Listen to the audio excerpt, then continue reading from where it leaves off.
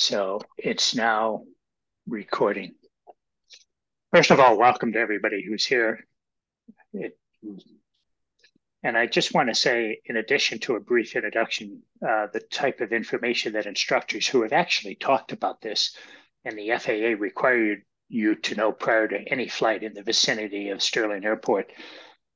It's interesting because one of the other things we talked about, and oh Lord, I have to figure out.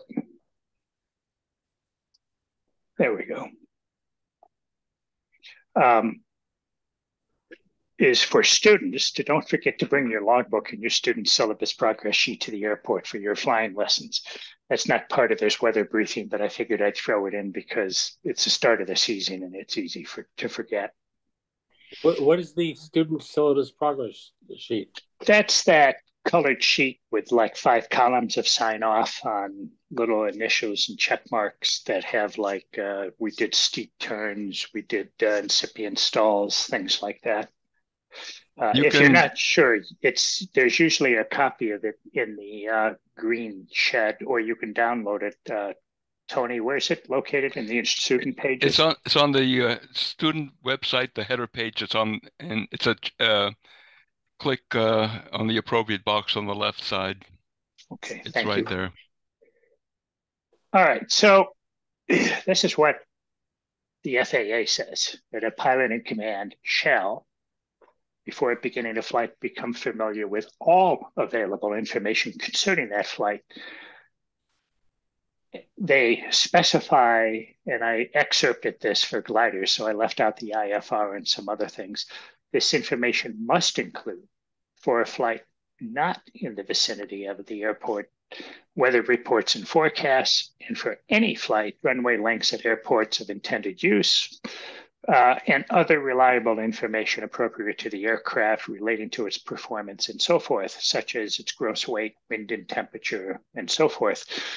Those actually are applicable to Sterling Airport because, for example, the winds aloft on Saturday are expected to be fairly high. So the aircraft weight, if you're flying a K-21, will behave differently than if you're flying the 126, which I would personally not fly on Saturday because of the expected winds aloft.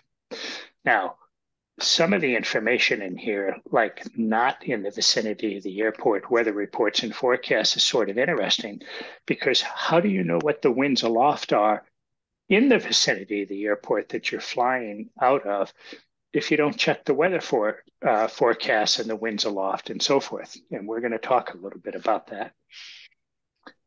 that. When you come to the field to fly in the vicinity, meaning basically instruction, I would like to think that you could answer these questions. What's the weather like today? What's it going to be? How's it going to change? What can we expect for ground and winds aloft and direction? Because they may or may not change with height. Which runway should we use as a result? And if there are crosswinds, what should we be concerned about? How specifically will the weather change today? Will it be good this morning, lousy this afternoon? Will there be gusts later this afternoon, and so forth? Are there any NOTAMs and TFRs we should be concerned about? That's part of all available information. And yes, sometimes there are NOTAMs and TFRs that reach into the Sterling area. It's rare, but it does happen. And then also, what are the soaring conditions like for today? And that may be more for the advanced student, a little bit less so. I would not expect a pre-solo student to necessarily be able to answer that, but there is some good information to be gleaned by checking what the soaring conditions for the day might be. And for this particular tutorial, we are going to follow what I sent out in the email. We'll talk about quick weather, just a quick look, National Weather Service and a Fitchburg site that I use. You're welcome to use it or not. These are all suggestions along the lines of what I personally think as an instructor you should have under your belt when you come to the field. A little bit more detailed, I look at windy for winds aloft and what the trends might be as a function of time and direction, particularly with relation to the orientation of the runway. And I'll show you how that happens. Getting serious, we will look at the METAR and the TAF. And for that, I use Worcester, understanding it's about 10 miles south of us and 500 or so feet higher than us. So the winds can be a little different, but it gives you an indication. Unofficial NOTAMs and TFRs, checking the TFR FAA website that does list NOTAMs and TFRs, and then officially TFRs and NOTAMs by either calling WXBrief, or what I personally do is I have a login to WXBrief.com website, and that's the one I will show you on this tutorial. And then to answer the question, is it soarable today? I tend to use GBSC RASP and SkySight. And I can be skeptical of both of them because last year, for example, many times, I don't know, maybe toward the end of the summer, for some reason, SkySight was predicting terrible soaring conditions when in fact they were pretty good and didn't match GBSC RASP, but I still look at them to get a balanced view. Fred, do you have an account there, a paid account, or you just use the free sources? SkySight, sorry. I think I pay for it. So yeah, I actually don't remember. So does it make a difference? Well, it's $89 a month and you get more information. Oh, sorry, $89 a year. I was going to say for $90 a month, I am definitely not paying for that. And you get much more information. Whether or not it's worth it to you is up to you. There is I think a 3-week trial period that you can sign up for, or something along those lines. Yeah, see if it's worth it to you. Later this summer, I was talking to Mike Newman, and he has some thoughts about we should be teaching a whole lot more about RASP, the GBSC RASP and the SkySight and weather fronts and weather maps and so forth. And I suggested that for this basic introduction, it was too much. And I would not expect a student, especially a beginning student coming to the airport, to have that information. So when I talk about GBSC RASP and SkySight, it will be very basic. Okay, so let's kill that. And let's go to our first thing on the list, which is, and I'm going to screen share again here to here. And I hope you can see that I am screen sharing the National Weather Service basic weather for Sterling. Got it. And it says Fitchburg Municipal Airport, but in fact, it is 2 miles southwest for Sterling, Mass.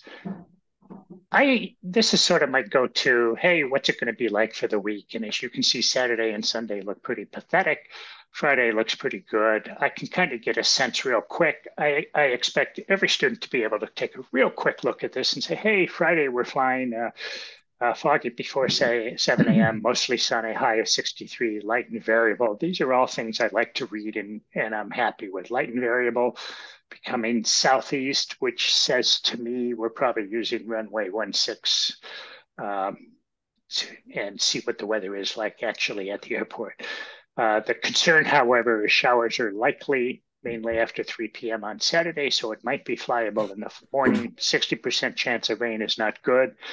And Sunday, 70%. And one thing that I like to look at on these, other than that, is actually this list here. And for now, I'm just going to kill the dew point, the heat index. I'm going to kill all of these. I'm going to say, what's the weather like Friday? And I'll start at 6 a.m., so it's early. And this gives me a little bit better sense of what they're predicting for weather. And so as you can see, clouds are increasing during the day. So probably about 11 a.m., they're saying that the clouds are going to be there, and I'm going to assume those are more like thermal clouds. So those are Qs, and they increase through the afternoon. Part of this is Saturday. We're looking at 25% in the morning, towards 60% later in the afternoon, with heavy cloud cover all day long. I look at the temperature trends, and I kind of look at the winds, although there's other sources that are better for the wind that I'll show you in a second. This, again, just gives me the quick overview. Is it flyable Friday? Yes. Is it going to be flyable Saturday? Maybe in the morning, but I don't have enough information on that yet. And those are good things to know. And by the way, for all the other instructors and people here, feel free to chime in because this is an online tutorial and I'm not the expert, but it is my opinion. Anybody wants to chime in? Okay, let's go back. This is Robbie. I do have one wanted question to say, on that one. Say again? I do have one question on the Yep. previous page. Yeah. Some sites, some areas have ceiling and visibility available in the hourly graphs, which I did see available there, but you didn't click them. Was that on purpose? Yeah, I'm just showing some very basic stuff for introductory students. I mean, maybe up to about pre-solo and then post-solo, especially since post-solo you might be thermaling more. There might be more information that you need. So I ticked off a lot of that information and I just showed the basics of things you should be aware of coming out to the airport. That, again, my opinion. Yeah. I that's one of the few places where I find TAFs don't go out very far. They give ceilings and visibilities. Yes. But that one will go out further than a TAF. And yes. Can yes. we fly? We know it'll be overcast, but can we fly? Yes. The other side I actually like to look at because it gives me a little bit better trend. I'm going to blow this up so I can read it better.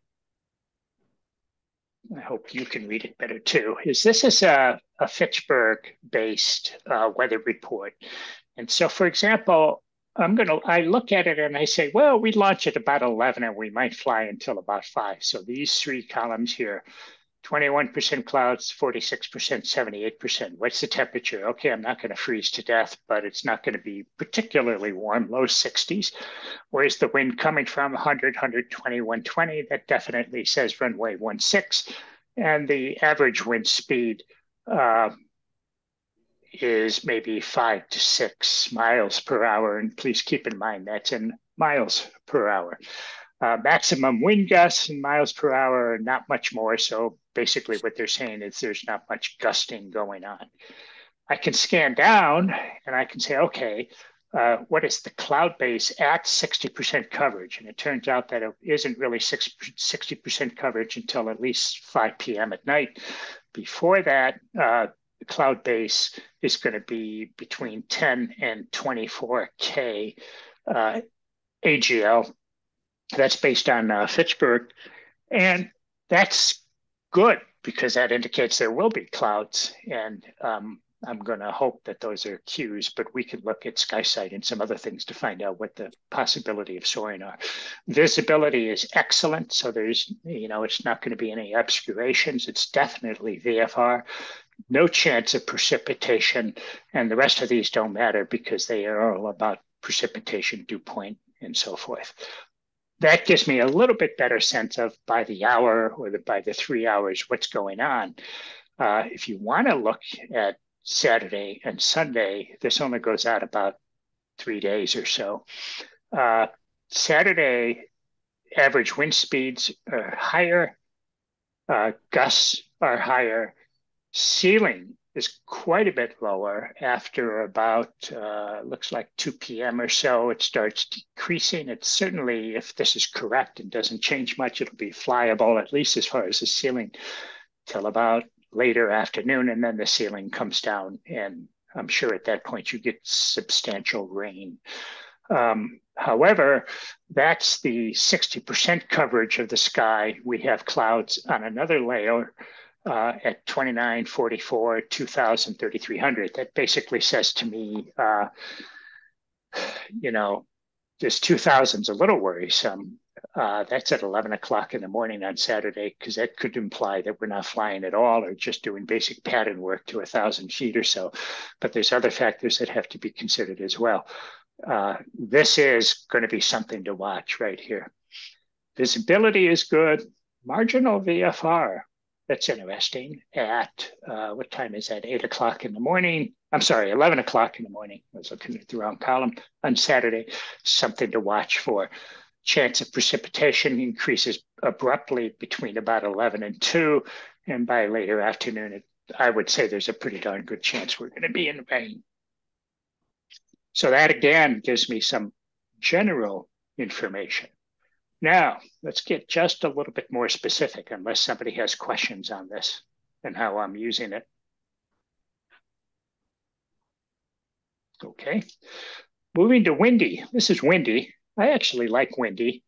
Part of the reason I like windy is because you can blow it up and it shows the airport. And if Windy's very accurate. I mean, you can put a wind picker on there just like you do in there, and you can yeah, the different altitude. I like windy for that reason. So, this is the area we use for instruction and takeoff and hanging around the area and stuff. So tomorrow, assuming we launch at 11 o'clock or so, the winds are 7 knots. They're going to be cross at the surface, and the surface is over here on the right. And that to me says we're not only using 1.6, but there's probably going to be curl over from the hills over on this side of the runway and so forth. Probably not a lot because the winds are actually relatively light. So, I'm sorry, I'm looking at Saturday. Yeah. Friday. I'm sorry, you're right. Okay, 11 a.m. Same issue, but 6 knots lighter winds. And if I go a little bit later in the day and say how they're going to shift and go to like 3 or 4 o'clock, they're going to shift a little bit more south, which is fine. It still means we're using runway 1.6. This gets a little bit more interesting when you click over here and you say, what if we go up to, let's say 3,000 feet, which is kind of a typical tow height. You see they're 13 knots southeast aligned, well, maybe not quite southeast because north is this way. So easterly, southeasterly, 13 knots, that's not anything to worry about. If you are in the 126, sure, you can probably fly up here, but just be aware you got a 13 knot headwind to come back into the runway. Fred, I didn't see how you went up to 3,000. What did you adjust to see? Okay, way over on the right, there's a slider bar. You see the slider? Okay. Yeah. And I have that set for 3,000 feet. Okay. So let's take a look at. You can change the southeast to actually compass headings, like 260, 160 or whatever. Yes, you can. It makes, just gives there's a lot of different. Yeah, I would suggest anybody who's watching this tutorial just go into these things and play with it, because there's a lot of different things you can look at here for clouds and air quality. Now that we care about, but there's more information here and down here that you can look at for different predictions. Let's go back down to ground level and take a look at Saturday. Here's Saturday, 11 o'clock. It's not too bad, 7 knots. Let's look at 3 or 4 o'clock. Well, we're still at about 11 knots. Again, not too bad. But here's the kicker. Let's go back to 11 a.m. and go up to 3,000 feet. 9,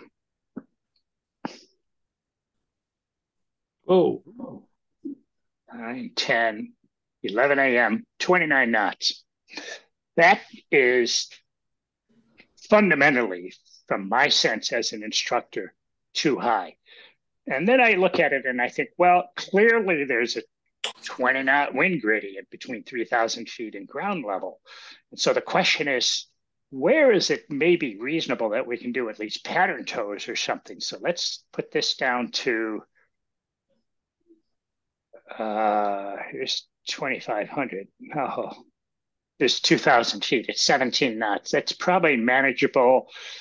In the heavier gliders, I would not want a student in a 126 flying in that, because if they got over into the northern area, the northwest areas of the airport, it would be challenging to get back to the airport without good situational awareness. Those are things that I look at. Let's look at, I don't know, 3 or 4 o'clock. At 2,000 feet, it's over 20 knots. That's pretty high for any sort of instruction, pattern tows or anything. At 3,000 feet, it's pushing over 30 knots.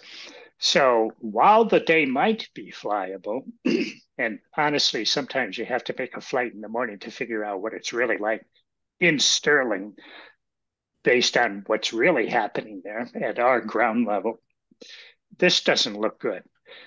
Sunday looks even worse, so I'm just going to leave it at that and say, hey, I use this to get a sense of where the wind's coming from. How is it aligned with the runway? What is it in the upper levels and so forth?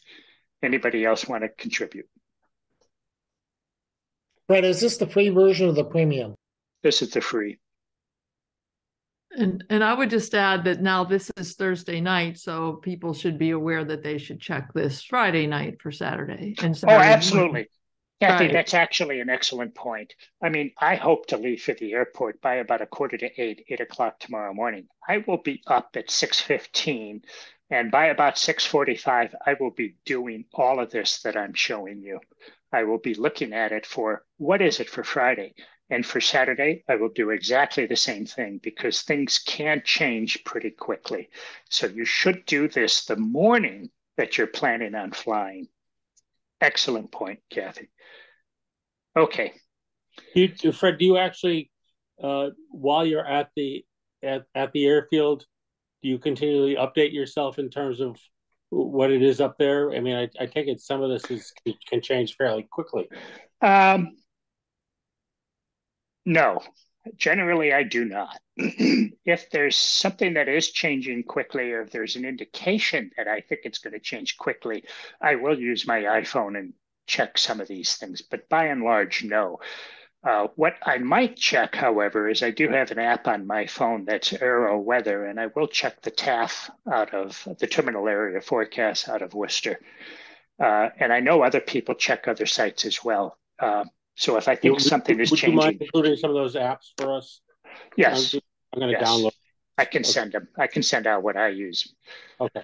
AeroWeather works on Android too, and it's free, and it's well worthwhile. AeroWeather. AeroWeather, yeah, all one word, and it gives you basically local weather for the particular airport, and yes, it's just an overview. It's not any detail. Well, just a quick and dirty.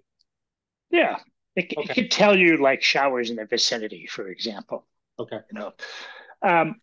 When you pull up the Aviation Weather Center, you get this map, but if you scroll down, you get this request METAR data, and I'm going to put in KORH, which is Worcester. Most importantly, I'm going to check decode it because I don't remember half the raw numbers. And I'm going to say include the terminal area forecast. And even though you say click METAR data, you will get the TAF. And here it is. So here's the METAR. The METAR actually, for me, is not that useful because what the METAR is telling you is what's the weather like right now. But it's 6 o'clock, 7 o'clock in the morning. That's not useful. I want to know what the weather's going to be like at 11 o'clock or 12 o'clock or 1 o'clock. And that's where the terminal area forecast comes in. So the thing you have to remember is that in the terminal area forecast, UTC is 4 hours ahead of us. So this is not useful. This goes till— It's actually 5 hours right now because of daylight savings time. Daylight savings time. Thank you. So this is 2 a.m. in the morning. That doesn't help. This goes from 2 a.m. to 4 a.m. Okay, this goes to 7 a.m. Still not useful. But this starts to become useful from 7 a.m. forward, 6 p.m. You can expect east-southeast winds at 110 degrees at 7 miles an hour, 6 knots, 6 or more mile statute mile visibility, at least 12,000 feet for a ceiling, and scattered clouds at 25,000. Now, there's two reasons to look at this. First of all, it gives you verification for some of the things you looked at. For example, on windy, that's at about 100 degrees, 110 in those areas, and about 7 miles an hour. This verifies all that. Now, they are pulling off from essentially the same database, but sometimes you do get slightly different readings. So it's important to look at this. If we're doing regular flying during the day, 6 p.m. may be enough. On the other hand, if we're doing Thursday evening group or the evening group for instruction, I will look a little bit later in the day to see how it's shifting. And here it's shifting a little bit further south. The winds are picking up just slightly, nothing to worry about. Ceiling's still good, visibility is still good, and so forth and so forth. So what I actually do is I come up here and I print this page off. And then on the right-hand side here, I will write notes to myself about what I have learned so far about the weather, including some things that are coming up about TFRs, which runway we're using, visibility, NOTAMs, anything like that that's coming up. And even write myself a note like, pay attention to this at 4 o'clock because it may be a wind shift or something like that. So this is what I actually bring to the field with notes on it to verify to myself that I've done this. Anybody? UTC again is Universal Coordinated Time. Time coordinated, that's the Greenwich Mean Time. Oh, it's Greenwich. Yeah. Okay. And so if you're not sure what the offset is, just Google current UTC time and compare it to the current time that you're at. Okay. You know, in other words, Eastern Standard or Eastern Daylight Savings Time. And that's the shift you have to apply. Gotcha. Okay. Could we double check what the offset is right now? Because I heard nominations for 5 hours and I don't... -4. Yeah, Okay, I thought it was 4. It turns out UTC does not switch to daylight savings time, but Great Britain does.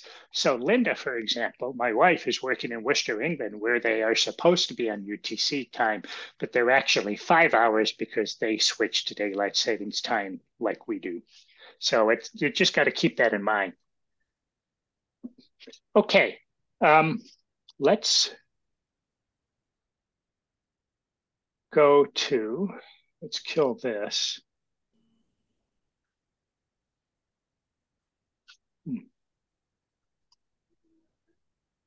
And go to the next site, which is the FAA site.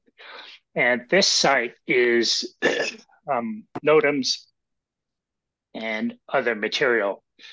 It usually is correct, but it may not be fully updated. I've only seen a couple instances where it didn't have the NOTAMs in that we needed to be aware of, or anything that we needed to be aware of. But it can be, and that's why in the end we will check the FAA WX brief site.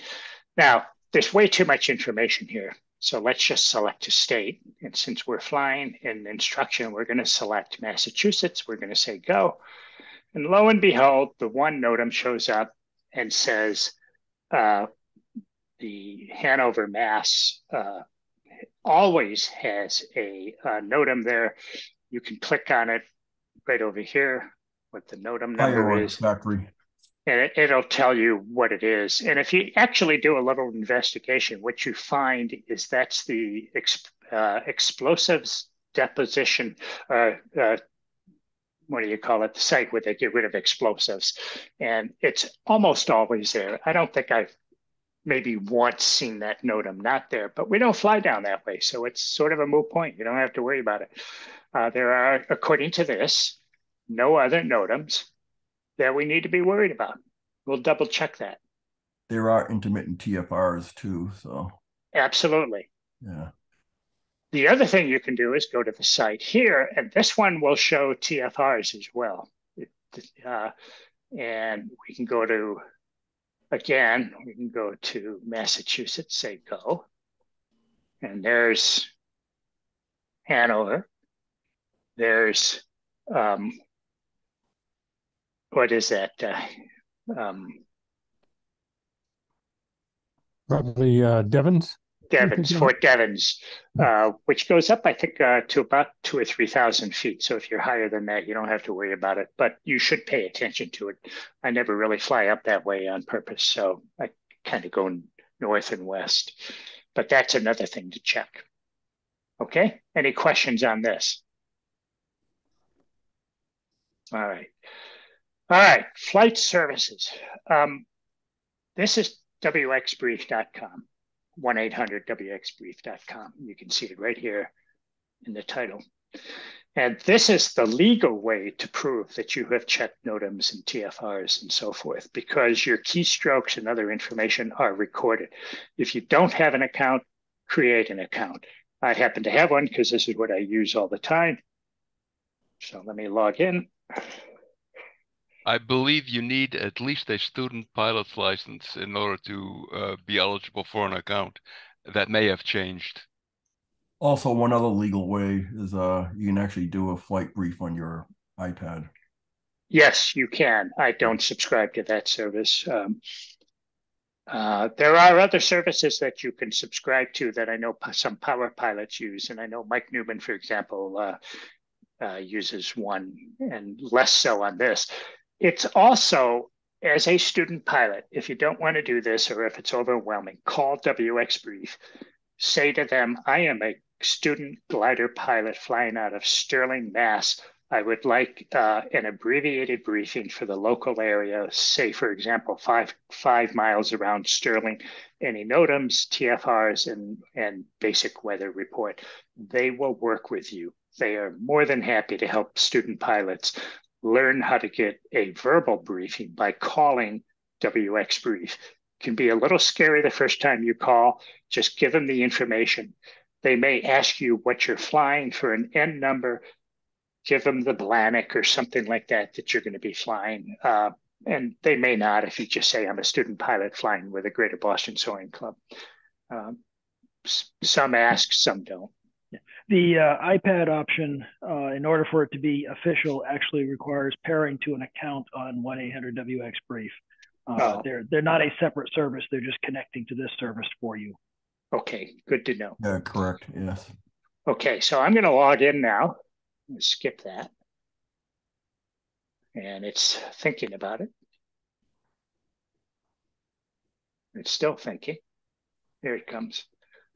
And it comes up with a dashboard and some information and maps and weather and density, altitude, and basically other things. You can, down here, you can set up airports that you want to see. So for example, I have in here Sterling, Worcester, and Fitchburg. There's no TAF for Sterling or Fitchburg, but there is for Worcester, so that is a way to get started. What I really want to do is go up here to Plan and Brief. And I'm going to click on Plan and Brief. And I usually screw this up a couple of times. So let's see what happens. And it's going to come up with a big one. So I am flying my glider, VFR. If you don't know what it is, that's a schedule. It's other general. Yeah, general. That's usually what I use. Number of aircraft. If you're not sure about glider type, you can click on here. It'll give you some information, or you can do a search. And here, if you're not sure, you can just say glider and hit return, and it says any manufacturer, just enter GLID. So I'll select that, and there it is. Wake turbulence, low, medium, high, aircraft equipment.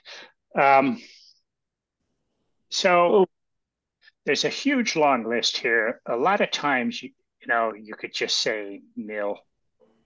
Okay, it's an instructional flight. When I go up, I might put in ADS-B out and things like that. Departure, 3B3.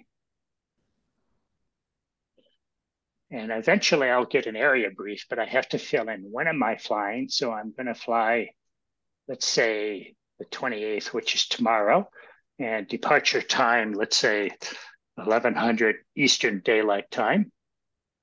You can also put in minutes from now and so forth. You can leave off cruising speed. You can leave off level surveillance equipment. So I am just going to click here on area brief. So essentially above this line is what you have to fill in to get an area brief. Hopefully I did that right. Evidently I did. And this is all being recorded. Now it's going to ask me, what do you want? And I usually want an abbreviated brief. For adverse conditions, I want temporary flight, closed unsafe NOTAMs, just in case. I don't really care about convective SIGMETs, and I don't care about AirMets except maybe low-level wind shear. But I don't know what they mean by that. I'm not worried about icing, mountains, IFR, etc. So I will click that. I'm not concerned about pilot reports. I'm not concerned about center weather advisories because I've already looked at weather. I'm not concerned about these. Certainly not volcanic ash. Forecast, cloud coverage, sure. Visibility, surface winds and precipitation, sure. Terminal area forecast, yes. Winds aloft, yes. Area forecast, yes. NOTAMs for location, yes. I'm not concerned about navigation NOTAMs, communication or service NOTAMs because I'm just flying in the local area and my navigation is looking down and seeing the airport for instruction. I might be interested in obstruction, especially if they're putting up a new tower or something like that, a cell tower or TV tower. Airspace, I might, and special use airspace, especially if Hanscom or somebody is doing something that they want to send a notice out saying, hey, we're going to be doing a lot of practice refueling of helicopters, you know, that might be worthwhile knowing. So, and I also have military. I don't care about flow control, anything like that. I'm not worried about en route NOTAMs, and I'm not included about flight delay control NOTAMs. But I might be concerned about security in airspace, especially if that airspace is closed due to TFRs or something. And that's about it.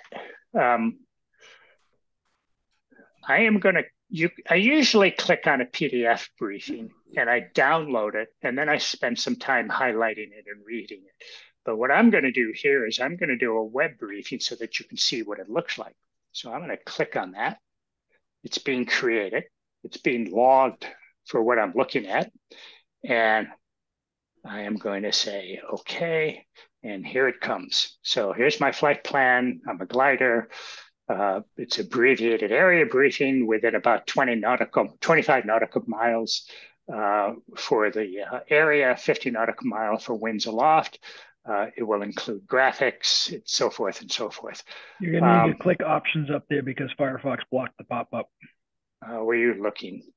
At the just underneath the address bar, underneath the under here, right above the flight plan. It says options right above VFR. Yeah, right above VFR, Fred. Left. Right. Left. I see your mouse pointer. Move it left. Okay, I'm left. How? Your other left. Your other left. This left? No. That's still right. The other left. I don't know what you're talking about. Okay. It popped. Yeah, it's wait a second. Blocked. Can you see this? Yes. Okay. We can see it, but it's being prevented from popping up. Go under Chase, where you have the button for Chase. Chase. TD, Chase, Cap One, BOA, Bank of America, right under that. I don't see that either. I don't see it either. Oh, you know what? Oh, yeah. I know why. It's you know why? It's because it's a new share. I want to share this, which is here. Hold on. Share. How about that? Ah, there we go. Yep. Okay. It turned out it was sharing the wrong screen because this was a pop-up. I get what you're doing. All right. Okay. Thank you. I note on mine, it shows a green box around what is being shared, and it wasn't around this. And I thought, oh, different window. Okay. So here it is. This is the abbreviated briefing that I got for the parameters that I put in. And as I said, 25 nautical miles for area, 50 nautical miles. And you can change this, you know, in your parameters. I have it very limited because it's instructional. I don't need to go to Keen or something like that. All right. Closed unsafe. Domestic notices and international notices. You can click on that. It turns out there aren't any. Temporary flight restrictions, none. I am now covered because I looked and there are no temporary flight restrictions. I did it legally. I did it by key click, and it's been logged that I looked for the time frame that I am in. You get these weather maps of cloud coverage. They're fairly generic for this area. We already know a little bit about what the cloud coverage is, so I actually skip over these. Visibility and winds, we already know from Windy and others, so I tend to skip over those. This is the circle of the area that it's talking about for terminal area forecast. There's only one airport in that area that has a TAF for what I'm interested in. That's Worcester. I already printed it out, so this information is already there, and I don't care about Lawrence so much. Winds aloft, I already got from Windy as well. But you can, this is the key for it. There's some information on here on how to read it. BDL is Bedford, no, what? What's BDL, guys? Power Pilots? Bradley, thank you. And Boston, sometimes I look at Albany because Albany, it comes from that direction, but there's Bradley and Boston. And you can read the key and go down. I already know what the winds are aloft again from Windy. Here's the NOTAMs. Here's the Hanscom notice. This is a tower, which is that tower over by 290 on the other side of Lake Quinsigamond, and then there's a couple other towers down here. We're basically flying instruction in this area right here, so we don't have to worry about those. Obstructions within 10 nautical miles.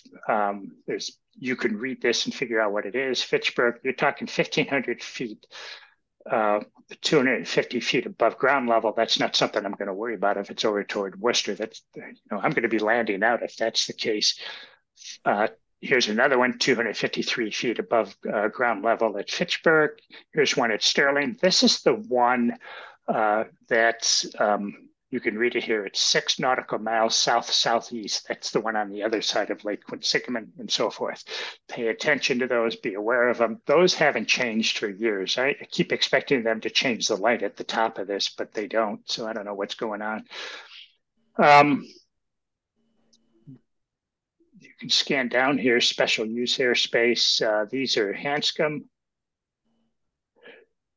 Other obstructions. You can read those. Again, mostly towers. A lot of them are cell phone towers or radio towers. Airspace, controlled airspace. You can read those. Special use airspace, there's none around us that's of concern. There's no graphic for military available, but you can read these things here. A lot of them actually don't apply. They tell you how to get into Canada and so forth.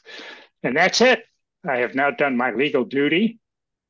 And I have one thought on distance from airport. Mm-hmm. Sometimes you can have very different weather, not from between two places, not too far apart. And I have experienced being in a place where I had got the weather and it was not even close to what I had gotten. But when I did a little looking, not far from where I was, there had been a forecast for weather very different from what I was expecting. Yes. And so I like to look a little further away to see if there's something that might be close. Good point. Okay, good.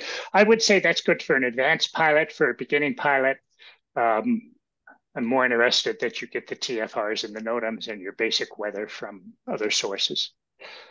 Thank you. All right. That takes us now to the last couple things. Do we have any questions so far? Just on the previous screen, you had the Fitchburg ASOS. So if you're coming back to the airport and you want to know what the winds are doing, at least at Fitchburg, you can dial in 135.175 and get the current weather, automated weather at Fitchburg, which is sometimes useful. Yes, I would agree with that. With a fully rated pilot, not so much worried about it for a student pilot. However, to that point, in my cockpit, I have a little sheet that has, so I don't have to look at the map or whatever. I just have a little sheet that says where I can get all the different weathers at the different airports. And that's just a little tag thing I have on the side of cockpit in the holder there. All right, let's go do something else here real quick so we can wrap this up. Share screen again, and let's go to this one. This is the GBSC RASP, which I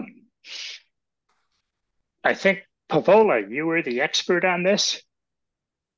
Are you there? May not be there. No, Okay. it's not on. Okay, so this is useful for predicting kind of a first prediction of what's it going to be like for sowing. I use this a lot. You notice it goes up north and south, east and west. We're going to zoom in here to Sterling, and I'm going to show you the ones that I use for real quick. Friday, is it going to be sowable? And let's, I find this display a little bit confusing, so I just look at them individual. Anything that is pinkish to reddish, or kind of look at my cursor over on the right, anything over here in the green and above is reasonable thermal updraft velocity. And you notice that Sterling is right here. And you know, it looks pretty good. If you click on the map, it advances the prediction by an hour. It gets better. It gets worse by 2 o'clock. And by later afternoon, it dies off. So by 4 o'clock in the afternoon, it's pretty dead, according to this prediction. Let's go back to 11 o'clock. Buoyancy over shear. Buoyancy over shear is important to have a basic sense of. What it basically means is you could have fairly light thermals with minimal winds that are as workable as really terrific thermals with heavy winds. You will, you know, at some point you will get the same buoyancy over shear ratio. So a buoyancy over shear ratio of like 4 to 5 or better in at least one predictor, or 3 and above here, sort of basic green, means it'll be, to me, workable. It's probably workable below that, but you're going to work at it. Above that, if you have a really good buoyancy over shear, notice these are getting a little better, not much better, and then they fade off again by 4 o'clock in the afternoon or so. So tomorrow it looks like it's going to be flyable from just before noon till 3 or 4 o'clock. Let's take a look at Saturday, which is more interesting. Oh, buoyancy over shear looks pretty good at 11. And then it looks okay at 12. There's some green moving in there. So the buoyancy over shear looks pretty good. It looks like the thermals are going to be pretty good, but I think given the upper level winds, you're going to be working for them. You know, they could be blown apart. It may be turbulent and so forth. By what time? That's 5 o'clock. They're going to be scattered and disappearing. Let's say 1 o'clock on Sunday. None. It's going to be raining. The other thing I look at is what's the critical height. So Friday, 11 o'clock. Now you got to keep in mind the critical height is 175 feet per minute lift. And most of the training gliders, that's probably good for them. For my glider, under optimal conditions, it's probably 100 feet per minute. So I can work this, as any of the private owners can, a little better than what it's predicting. And so here it's saying the critical height is probably looks to be about 3,500, maybe 4,000. It, in fact, could be higher than that in my glider, because this would be good for a training glider, maybe less in the, you know, whatever glider has a sink rate of 175 feet per minute, basically. Surface winds at noon tomorrow, early light. The direction corresponds to everything I've read. Boundary layer, again, pretty light. Saturday, surface winds. Anything that's getting into the red, pay attention to. Not too bad on the ground. Boundary layer, you're getting into the red. You're talking about 18 to 20 knots, maybe a little higher. I'm not sure what they consider the boundary layer here. There's other things here that are useful. And this gets into the SKU-T, which we'll have a tutorial on later this year. this is the skew T for Friday at 11 o'clock. What is the term? Skew T. I don't know what it actually stands for. I guess I could say, somebody know what skew T actually stands for? I think I know, but somebody know. The basically the temperature scale is skewed 45 degrees off to the right. If you look at the and the y-axis is basically logarithmic, so that's where the log p comes from. Okay. All right. So 11 o'clock in the morning.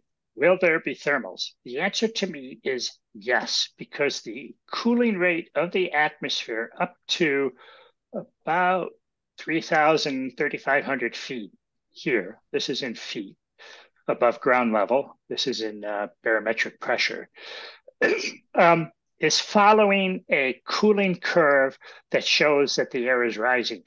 Above about 4,000 feet, you have a very slight inversion, and so the air will not rise much above that. It won't rise above that.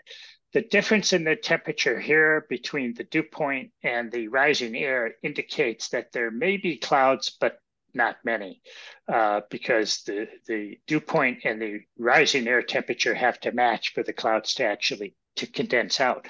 That's at 11 o'clock in the morning. Let's check 1 o'clock in the afternoon. You notice that the height of the thermals has now increased to over 5,000 feet with a sharp boundary layer here. Probably still some clouds, but not overdevelopment because the two are not intersecting. Let's take a look at Saturday, 11 o'clock. All right, much closer. So there will be more clouds. But what is concerning to me is over here, which is the winds are now 20 knots. And then at anything above ground level, which looks to be about 10 knots, they're up at about 20 knots. So that's concerning. At 1 o'clock, worse conditions, slightly worse conditions, still very high winds. Okay. Is it thermal flyable?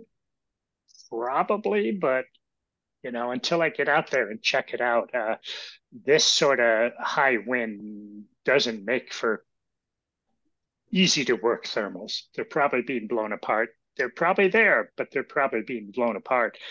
And if you go up to about here, it looks like if you come across 3,000 feet maximum for working the thermals. Certainly no higher than about 3,500. And I have one more thing to show you. Let me bring this down a little bit so I can read it. Any questions on that? Play around with it is all I can say. Take a look at it.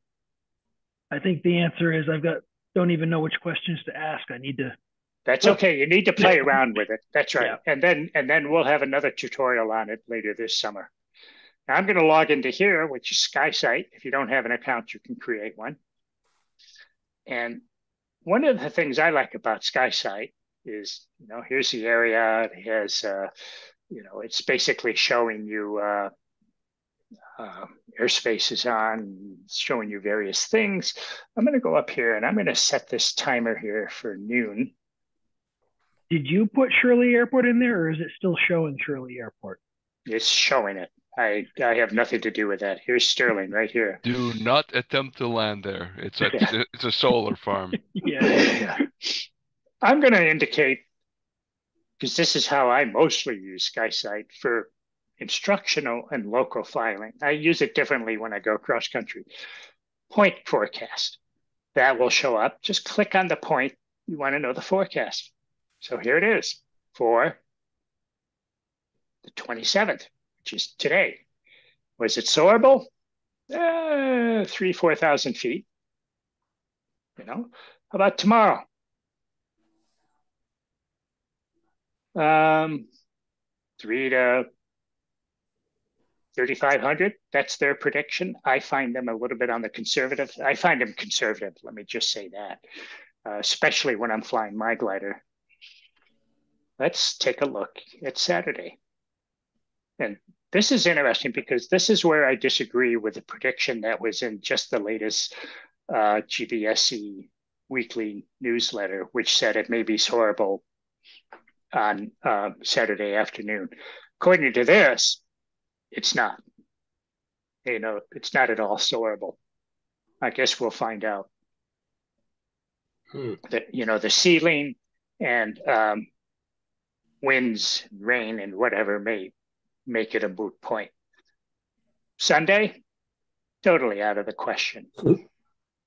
And then it doesn't get better until later in the week. But let's go back here to Friday and look down below. Has surface temperature, has dew points, winds, which all line up with everything I've read so far, which I've seen so far, and I don't care so much about the pressure here. But it's a really quick, easy way to say, does SkySight think it's going to be a soarable day? And I'll check it tomorrow morning to verify what it's saying tomorrow morning. And that's about it. So Fred, let me ask you if it seems very, very involved. If for quick and dirty, would you say start off with AeroWeather and then go to SkySight? For quick and dirty, for pre-solo students, I would say skip all the GBSE RASP, skip the SkySight, look at the basic weather, and try to get at least whether there's going to be any TFRs and NOTAMs. Okay. That's it. If you do that, I'll be happy. Once you're post-solo, because you're going to be flying around on your own and you might be tempted to go a little bit further, okay? Flying the 134 or something. Then I'm going to say, hey, you might want to stay up for 5 hours and earn a certain badge or something like that. In that case, yeah, you better understand whether there's going to be thermals. Gotcha. But for now, I'm not worried about it. So I'm going to stop the sharing. Go back here. I'm going to shut off participants, go to chat, and thank you, Doug. Doug says he ordered better weather for Sunday, but Nelson didn't listen. Okay. The nerve. Okay, I am still recording. Are there any last minute questions or anything people would like to contribute? Was this useful?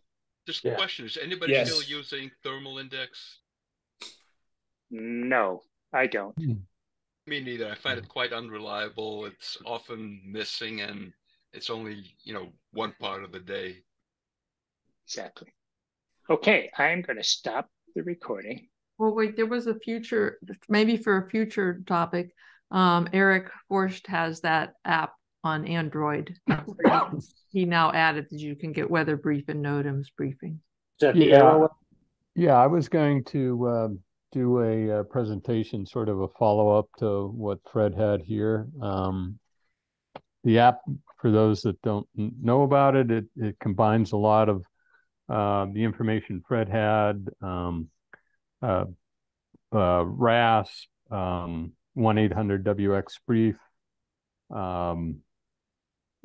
other stuff, windy. Yeah, great. So we'll try to keep these to 1 hour. So this is just about 1 hour now. I got 1 minute to go.